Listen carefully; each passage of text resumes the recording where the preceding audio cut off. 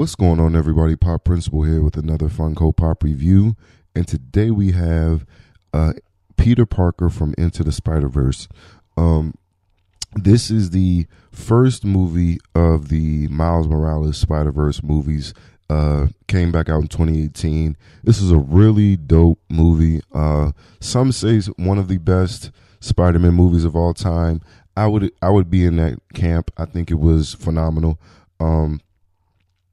That this version of Peter Parker was a drastic change of the Peter Parker that we have come to know and expect. He was has been basically washed up, a little older, out of shape Spider-Man. And he had some things going on that were devastating to him that kind of made him go off the rails. And throughout the movie, he mentored and helped Miles kind of figure out his powers and maneuver through the world, which I really love this take of him and how they portrayed him.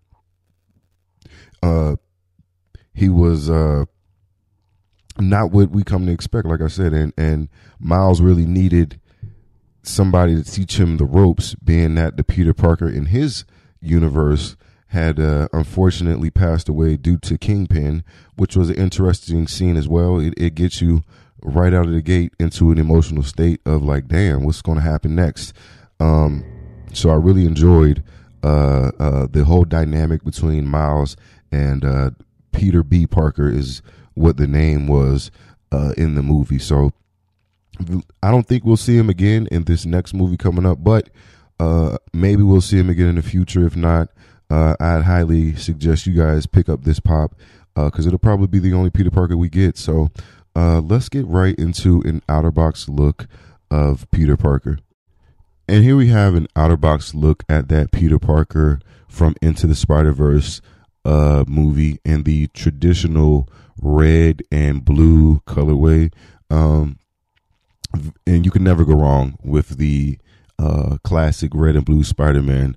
And the mold is actually, the spider webbing is actually included in the mold. You can see it on the feet and just all the red parts of the Funko. You see the spider webbing actually being built into it, so you don't have to worry about any deco paint jobs or anything like that rubbing off or just wearing out over time.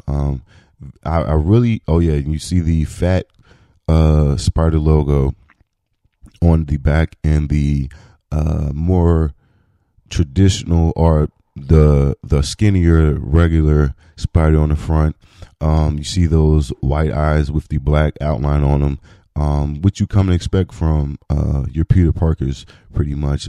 Like I was going to say, I loved how they portrayed this Peter Parker in this movie. He actually was a little out of shape and overweight in the movie, but they didn't really portray that in the Funko. I guess that would be kind of hard to add all those little details in the movie, but he played a vital role in this movie, and I really liked a different take on Peter. So the waves from across the Spider-Verse that they have revealed to us, I have not seen any type of Peter Parker in the trailers or in the waves, so I don't think we're going to get a Peter Parker in the new movie. So if you guys have any interest in the Spider-Verse, Miles Morales Spider-Verse Peter Parkers, this will probably be the only ones we get for now.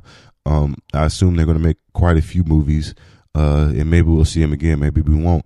But hopefully you guys have your Peter Parker and enjoy it. One complaint about this, the actual stand and the Funko actually detached, but they easily go back in. So that's my only complaint. But let's get right into a comparison shot. And here we have a comparison shot of the 90s animated Peter Parker on the left and the Spider-Verse Peter Parker on the right. Pretty much the same type of design overall, but a little bit different. As you guys can see, the red chest piece on the Into the Spider-Verse is a little more narrow, and the 90s animated show is a little wider. The blues are a little different. But that's really the only difference. The eyes have a little bit different design, and of course they're in a different pose. But overall, I figured this would be a good comparison of how much how traditional the Into the Spider-Verse pop actually looked. It's straight up Peter Parker, prototypical suit. The only difference is, like I was saying, he was out of shape. Which, if they could have portrayed that, then that would have made him stand out just a little bit more. But I'm not complaining about that. Who can complain about Spider-Man looking like he's in shape as far as Funkos go? So, with that being said, like, subscribe, tune in. Appreciate you guys for watching.